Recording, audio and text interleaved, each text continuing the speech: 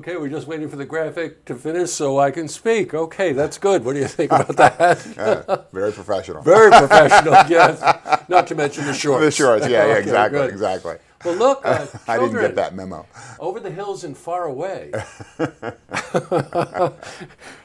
Mello is the man who knows what he's been missing. Yes. Absolutely. Chuck Vosganian, Rochmon, Hey, you Jesse. already know that. And any music aficionados will know from what I just said that Rochmon tomorrow night is... Led Zeppelin, Houses of the Holy. Oh, man. Man, oh man. The fifth album, it is absolutely incredible. It is. You know, anybody who followed Led Zeppelin or grew up during Led Zeppelin, which I think we're privileged to have Absolutely. done, right? Realize when Led Zeppelin 4 came out, you were after that album, people were like, what could you do? You can't do anything to top Led Zeppelin 4. And this is, of course, after Led Zeppelin 1, 2, and 3. Yeah, right. exactly. So here it goes, the fifth album, Houses of the Holy, and a nice turn in the road.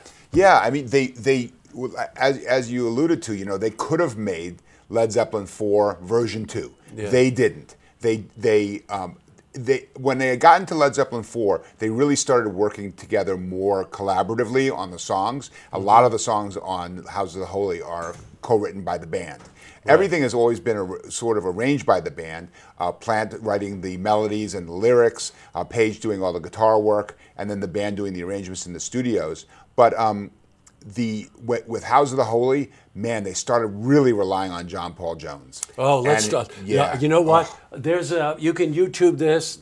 Zeppelin got together in 2007.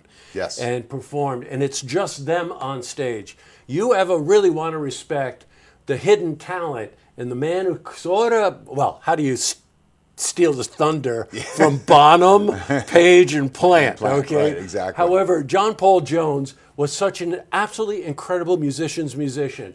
Keyboards, organ, foot pedals, bass, guitar. You mandolin. Name it. Oh, mandolin, right. Yeah, he had that three-neck. That's right. The guitar, mandolin, bass thing going on. You know, crazy And you're player. right. His influence on Houses of the Holy is really felt. Oh, absolutely, absolutely. I mean, he just the keyboard work. You know, he does things where he's just playing in all this very mellow, very slow music, and then all of a sudden there's this clean piano solo in the middle, and he just lifts everything. And one of the things that Page wanted out of Led Zeppelin, what he wanted coming out of the Yardbirds, was a band that could play with shadows and light.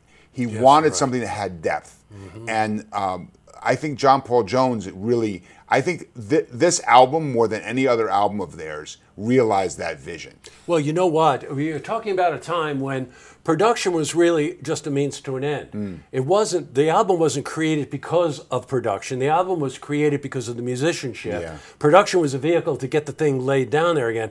But you and I have talked about this before. When Page would go off and scream to high heavens, John Paul Jones would go low. Yeah. He just provide this unbelievable cushion for him to sit on. And some songs, there's three bass parts doing something that you never do in recording.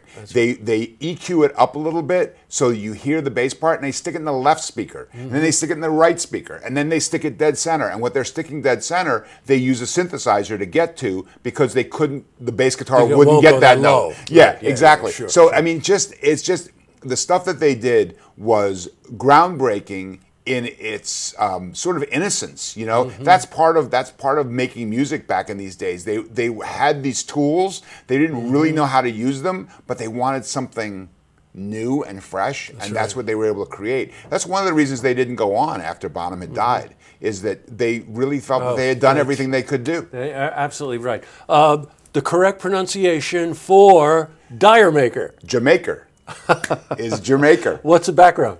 It's from a British joke. Yes, right. That's true. It's from a British joke. But everybody says Dire Maker, right? Yeah, everybody says Dire Maker. I said Dire Maker a lot too, but it's Jamaica. Also on Houses of the Holy, and Chuck, of course, gets into this in great detail in this magnificent storytelling way that you do. I'm telling you, you mesmerize the audience. You always do. Ocean.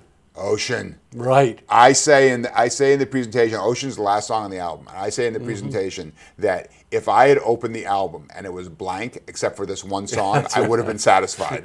I know. Well, you know what? Chuck and I talk so much about music, and there's something very special about the music that he does at Rochmon. It's really the religion of the times. Yeah.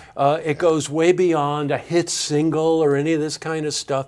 You go so interestingly in depth in your storytelling.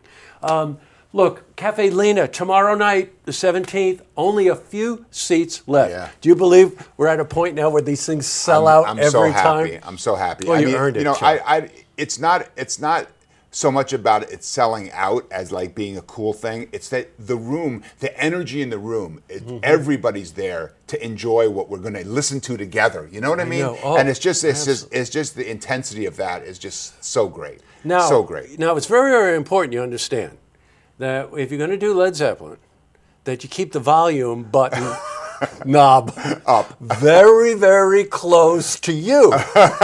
No offense, Joe, but yeah. you got As I say, Joe Duell's been at Caffe Lena since the 50s, even though they didn't open until the 60s. Sure. But he does a great job for me. He does the sound there. He does a great job for everybody. Sure, that of plays course there. he does. But yeah, he does like to keep that. You know, he likes the folk and acoustic stuff. So Yeah, I know. when we get into a little just keep that volume close over the to hills you. and far away, he gets Yeah, a little bit there. Oh boy. Oh, I can't wait till tomorrow night. The next one in August? Bruce Springsteen on August 21st. Born to Run? Born to Run. Oh, absolutely. My God. Well, you talk Absolutely. about religion Tramps of the like times. us. Religion of the times, yeah. right? Oh, Okay, yeah. Chuck.